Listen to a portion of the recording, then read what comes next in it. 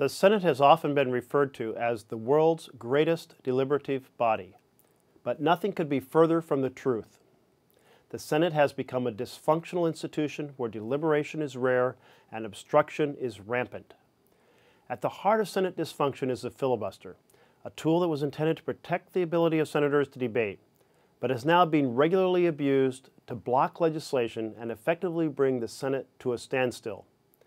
When many Americans think of the filibuster, they recall the famous scene in the movie Mr. Smith Goes to Washington, where Jimmy Stewart's character speaks continually on the floor for hours to prove his innocence before finally collapsing in exhaustion. In the movie, the filibuster was a principled act of sacrifice. In the Senate today, it's quite the opposite.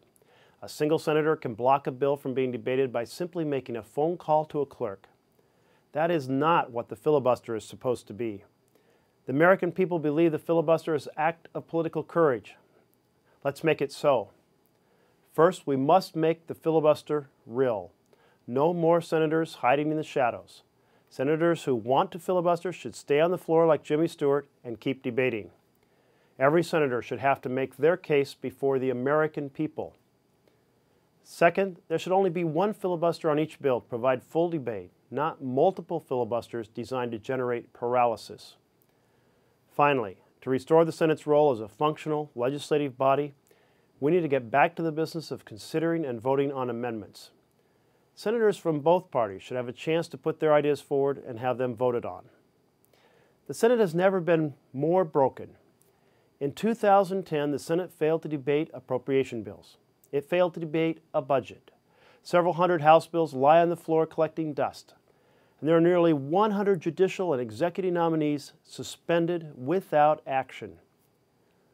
Our nation is facing serious challenges, from back-breaking unemployment and an ongoing housing crisis to wars and deficits. We cannot meet these challenges with a dysfunctional Congress and an executive and judicial branches hamstrung by vacancies. America's families and businesses can't afford Senate inaction any longer. It is time to end this paralysis and restore the Senate as a great deliberative body.